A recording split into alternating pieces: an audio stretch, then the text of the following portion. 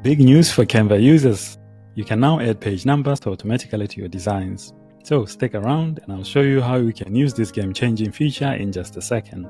If you're new here, my name is Steve and my goal is to help you learn something new today.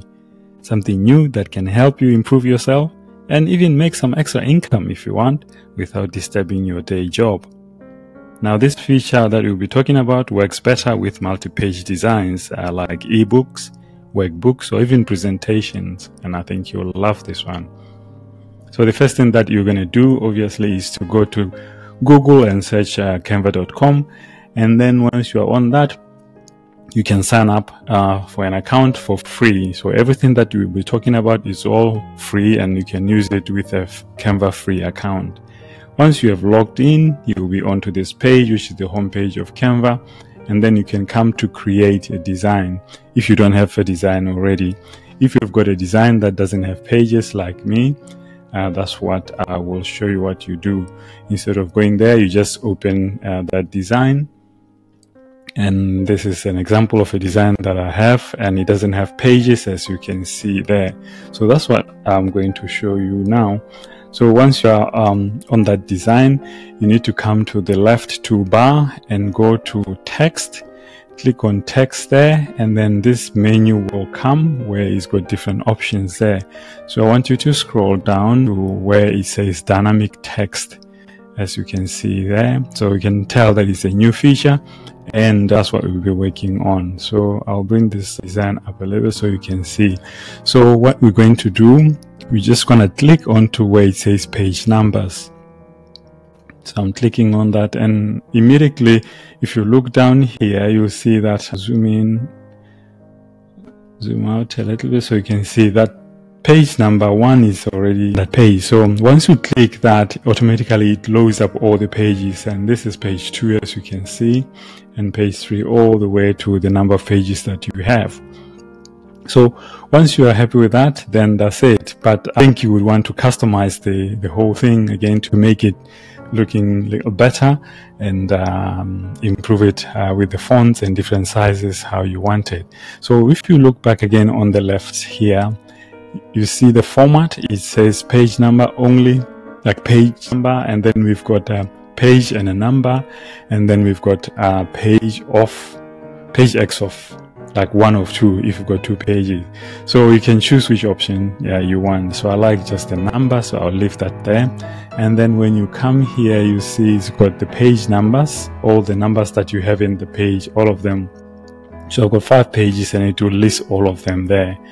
And then what you can do, I don't like page number on the first page and the last page. So what I will do, I will show you what I do. So before I do anything, as I edit those pages, I need to apply all properties to all pages. Properties that I have, like the page, they will be applied to all pages, as you can see. And then anything that I'll do, I'll change, I'll also apply to all pages so that they can be reflected. So the first thing I'll do, I'll just remove that first page there, and then I'll go to the last one and I remove the last page, the back page, and then I'll say done. And then I'll apply to all properties. And then if we look back, you see page 1 is gone now on the first page. And now we only start with page 2, 3, 4. And then the last page is not there anymore. As you can see, you got page 4 there. So that's how you do that. And then now you can also customize the pages. So I'll come to this one here, the page 2, and I'll click on that page I've just loaded. And then I can increase the font to 15, it will go up. I'm just doing this just to show you. And then I will change the font. I'll just change the color. I'll do that, and then I'll move out. And then I will go to, I'll click on that again. I'll click there so I can have these properties, and then I'll apply to all pages so that the font and the color, as you can see now, the font is bigger and the color is changed as well, as you can see. I'm just doing an example so you can see what to do, but it should be easy for you. And then if you want to change the font, you go back to that page again, and I'll click there again, and then I'll change the font here. Let's see, I'll just make a bold one so you can see as well, and then I'll I'll click on it again, and then I'll apply to all pages, and then you'll see that it's all bold again. So everything you do, then you apply to all pages, and then it gets applied to all the pages you have. And that's it really. And the only thing that Canva doesn't have right now, which I think they're still working on it, is that you can have, if I want to change page the way they flow, like page 2 here, and then maybe page 3 on the left, right. If you just want pages and the page on the right side, or you can move them to the left side as well, so it's easy.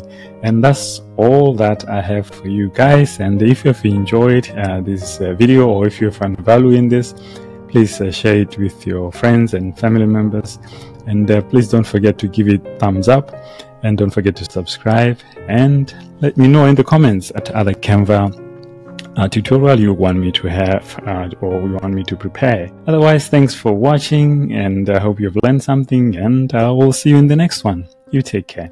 Bye.